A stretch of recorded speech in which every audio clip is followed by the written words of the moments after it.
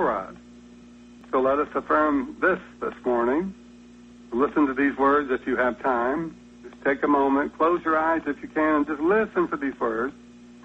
The power of my faith, realize this for yourself. The power of my faith creates for me an awareness that the intelligence of God has found an opening in my mind to realize for me, in me, a desire for a more healthy life, a more prosperous life, a more successful life, a more joy-filled life.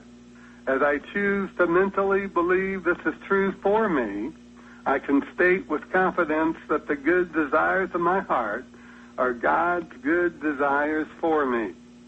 I am aware of my good in a greater way. I am more confident that I can claim the good that I desire.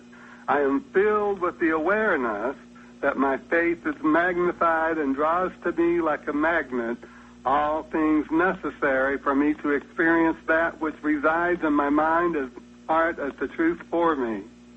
I claim my good through my thoughts, in the images that fill my mind, and in the words that define what this good is to me. I am interested in my good. I am filled with the joy of living in the experience of my good desires. I am fascinated with the way in which the intelligence, the spirit, and the power of God prepares the way for all this good and more to be made manifest in my life, beginning right now. And so it is. Amen. Let's go over that one more time. If we just end our day or just begin our day with these words and just take them into our mind and say, this is the truth for me.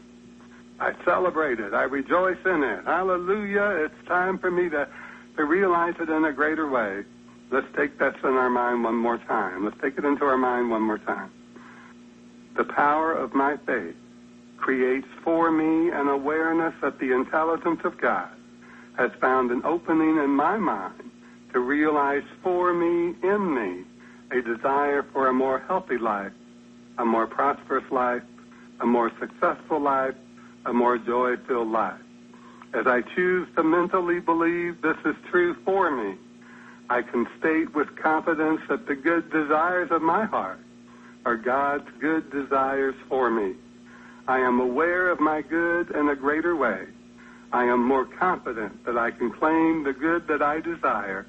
I am filled with the awareness that my faith is magnified and draws to me like a magnet all things necessary for me to experience that which resides in my mind and heart as the truth for me.